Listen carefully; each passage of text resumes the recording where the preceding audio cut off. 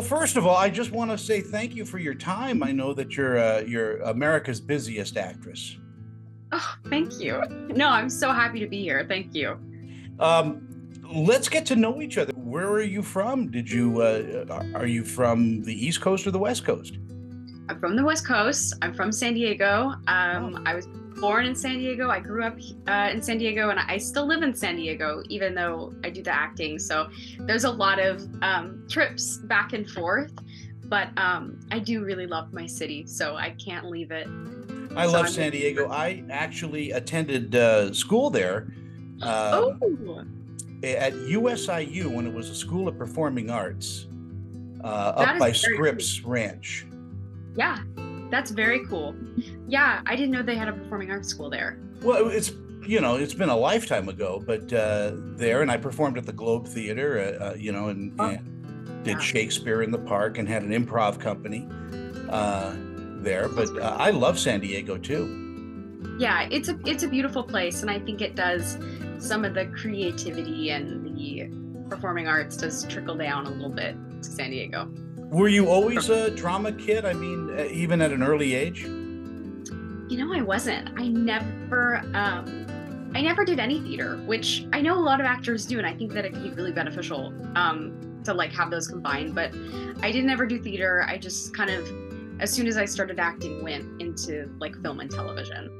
Wow. And what brought you into the acting world? Kind of a performing art actually, but I was a dancer. Oh, So I did like competitive dance as a kid, and then I was trained in like classical ballet. So I did that for a lot of my childhood, and that kind of sparked an interest in performing. So after doing some dancing, I tried acting, and I loved it. wow. Dancing is very, very hard work. I mean, a dedicated dancer probably can outdo a football player in stamina. I think it's stamina. I think also in like I think mobility is such like an important thing, and it's like dancers are so they have so much flexibility, and I try to maintain it just for my health. I think it's good. But like, yeah, I think that something hard about that sport too, and something kind of like acting as well, is it's not just a sport. There's a performance aspect. So not only are you doing hard things, but you have to make them look easy. Hmm. So yeah, and like Yeah. constantly be going through pain. It takes a lot of practice to make something look effortless, and it's always a huge weight on an actor's shoulders to make sure each performance has that truth in it, and you you give yourself over to the part. Yeah, absolutely. I totally agree with that. And acting classes. I mean, obviously you've attended a bunch. I did. I did a lot of improv classes because I think that that's also something I would recommend to young actors is do improv classes because it helps you it helps you build your character as an actor. Like just getting really uncomfortable with uncomfortable moments and like finding your way through them. That's what that helped me with. And then my incredible manager Sharon Lane pretty much shaped me as an actor through just working with her and training with her for years. So a lot of what I've done and a lot of like vocal training too was through her. Yeah, so she really helped me. Yeah, surrounding yourself with the best people possible is always good advice to people who are trying to, come up in the business. A lot of young actors think they can make it on their own, and it takes a village, you I know. was just gonna say it takes a village for sure, and like supportive family, supportive team. It's such a hard thing to do by yourself, especially with how much rejection there is. You kind of need the emotional support as well as like the acting support. And how is that for you? I mean, the audition process. Russell Crowe told me that an actor is a professional auditioner and only stops auditioning when they get a part. I love that he said that, and I totally agree with that. It's so spot on, isn't it? Yeah. Yeah, like that's also something that I tell, like, if anybody is, asking like, oh, what's it like? Or like, I want to get into it. What do I do? What do I prepare for? Just prepare to audition and accept that that's probably going to be 99% of your job. And if you can't enjoy that or accept that, then it's probably not for you, just because that's what you're going to be doing with your time, getting scripts in, getting, a few pages to 10 pages and working on something new, and maybe being told yes, but also being told no, and knowing that, it's not personal. And every time you get an audition, it's a really big opportunity for growth. Yeah. Not just doing the part, but just getting the opportunity to try it. Do you miss in-person auditions?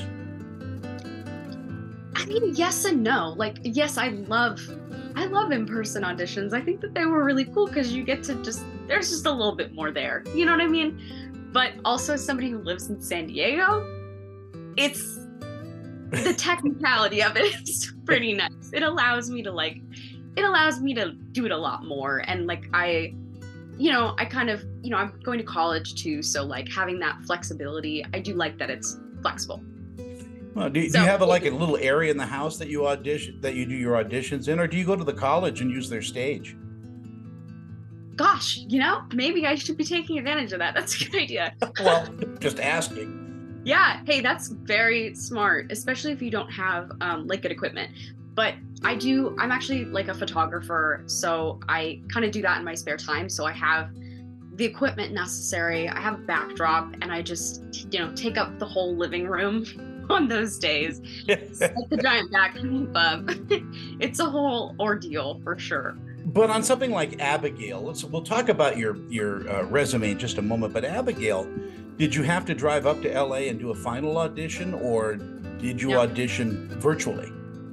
Yeah, so there was taping. I taped scenes, but otherwise there wasn't any in person until after I got the part. And the writer was familiar with my work, so he kind of already, had known me a little bit, and then I had worked with the writer and the director on a short that we did. So we were all kind of acquainted a little bit after I had booked Abigail, and we weren't able to film Abigail until I had booked Abigail, I got the part, and then we filmed a short.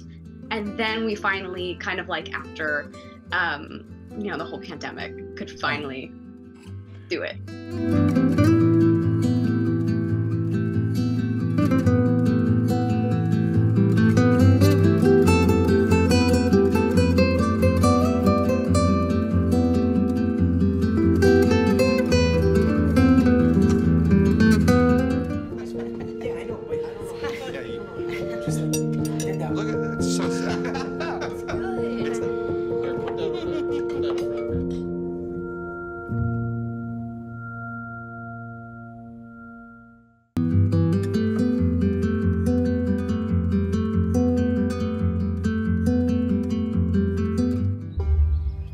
You to meet our new neighbors. They came all the way here from California. Abigail, but you can call me Abby. Lucas. I could be a pretty good friend.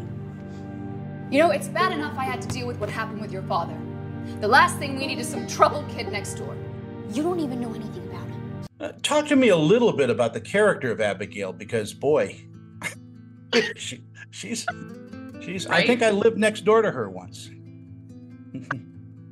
Yes, Abigail is absolutely crazy.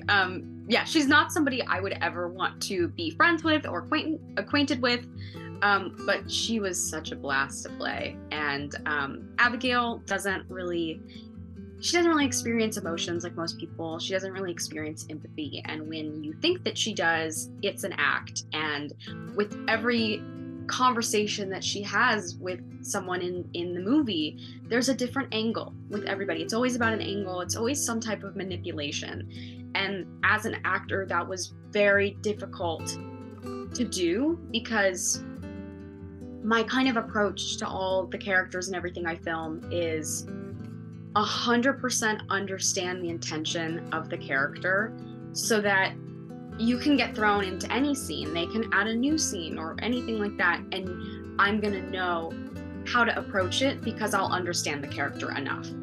And with Abigail, she's just so different that it was a little hard. When I saw the film, I'll tell you what struck me about your performance, and I don't know how you're going to take this, but not exactly, but similarly to Meryl Streep in Devil Wears Prada, she is so underplayed at times that you actually believe her. And then the crazy pops in. And she doesn't have to yell, she doesn't have to go nuts all the time, but you know that the fuse is there. I absolutely love that movie. That's definitely one of my favorites. It's one of my favorites of Meryl Streep too, just because I think she does such a wonderful job. To hear that comparison is, I love it, and thank you. And I think that thinking about it, there is so much similarity in that, like as you mentioned, because Abigail does have a coldness to her, especially with her mother.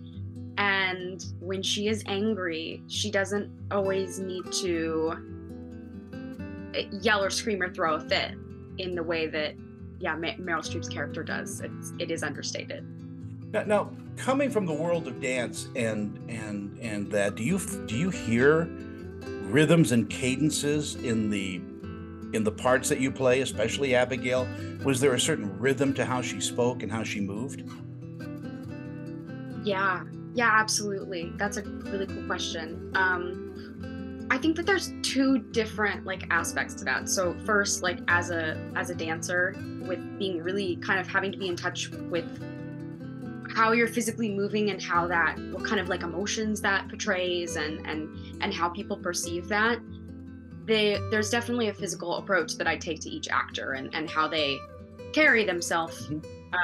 Everyone is different from everybody else. So that definitely was going on with Abigail, especially with her very strong personality switches, is I could kind of show a bounciness sometimes and then a coldness other times.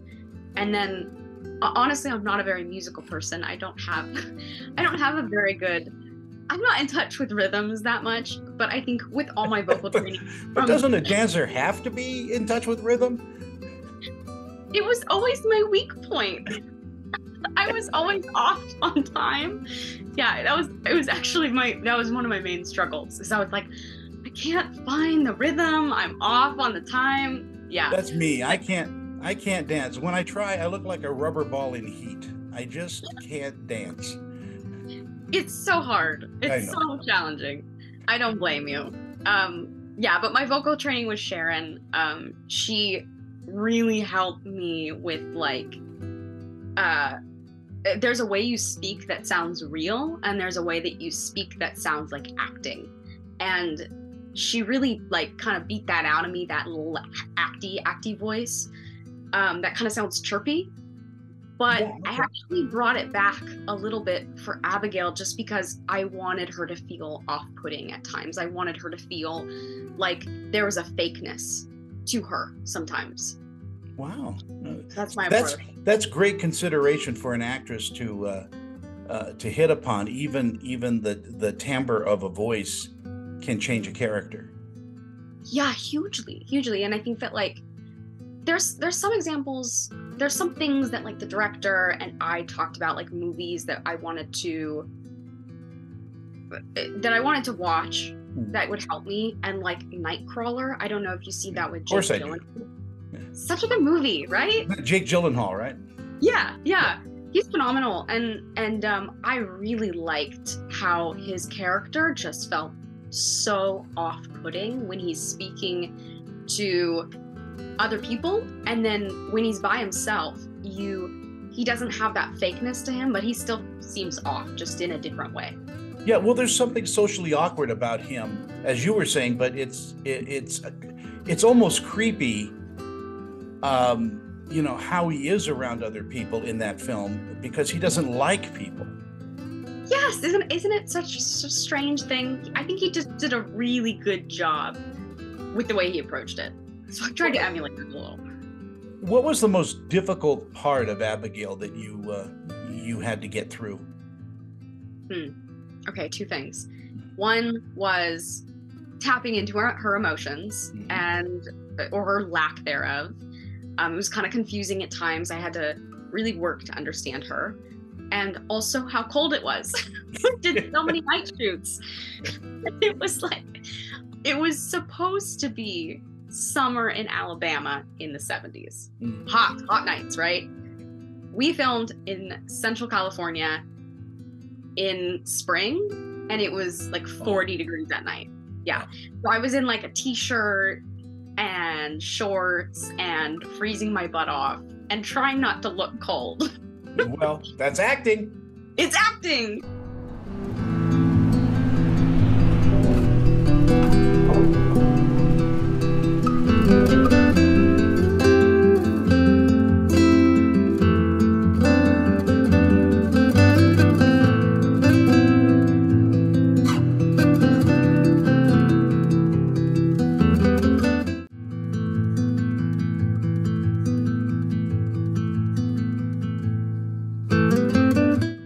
With the characters that you played, Abigail included, Diana and Amelia, I think that was under the sun. Under the sun. Yeah, Amelia. Yeah. Do you take a piece of them with you? I mean, do they live inside of you? I don't mean in a weird way, but no, you hear that all the time. Yeah, with actors.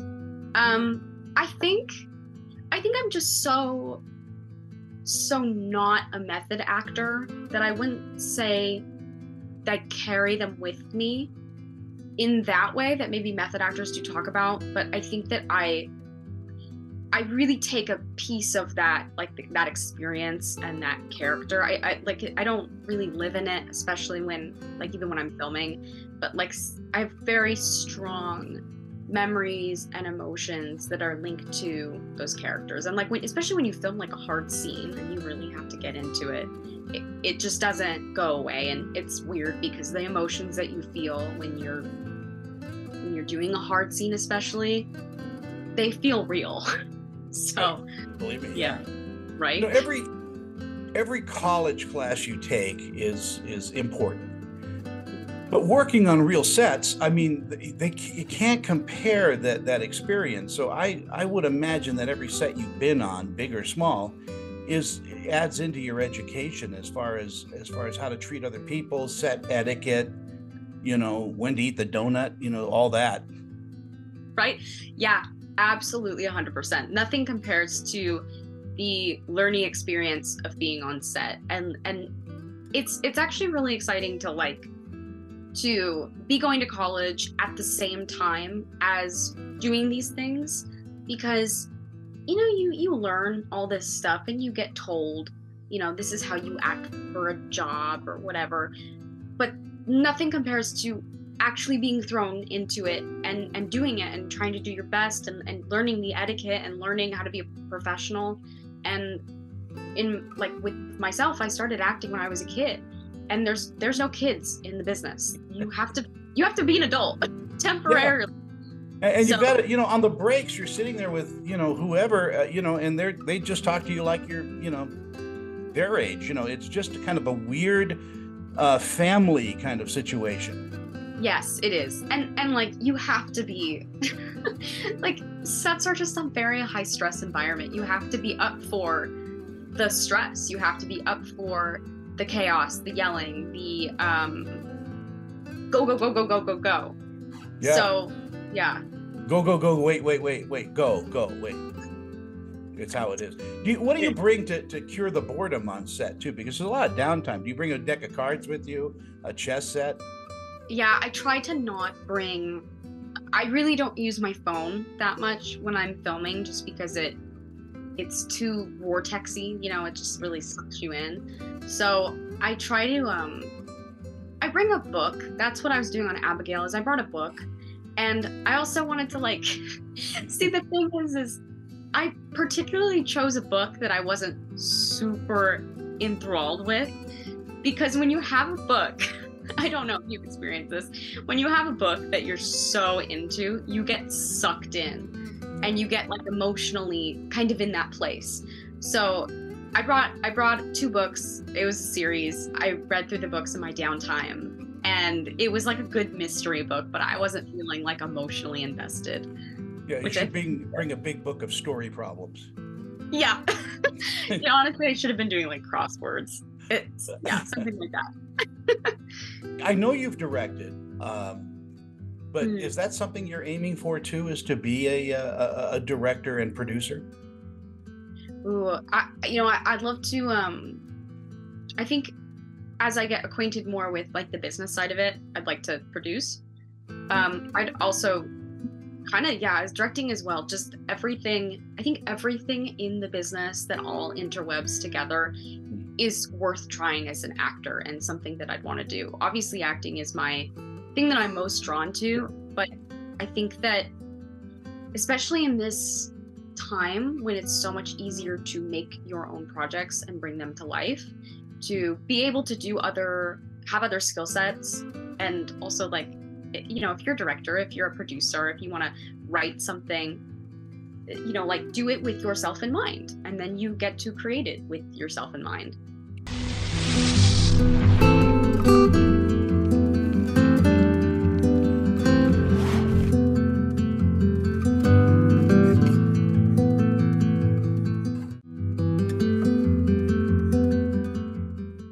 Oh, it is so good to meet you, Ava, and just I've been looking forward to this. I was a little nervous. Did you tell that I was nervous?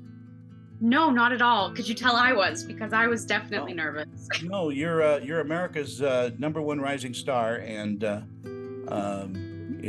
you've got an incredible career in front of you, and so Thank you. You are, and I hope we catch up on the next film. I really do. Thank you. Thank you so much. I really enjoyed speaking with you.